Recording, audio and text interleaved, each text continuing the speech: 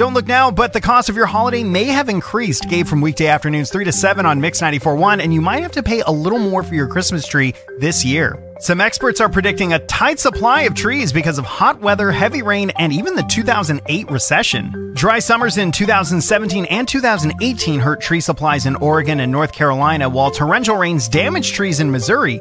The 2008 recession caused farmers not to plant as many trees that would be coming to harvest this year. The tight supply could cause the prices of Christmas trees to go up in some parts of the country.